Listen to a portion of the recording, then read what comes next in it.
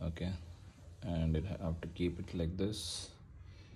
You have to keep it like this, and then based on whatever speed I can just on this.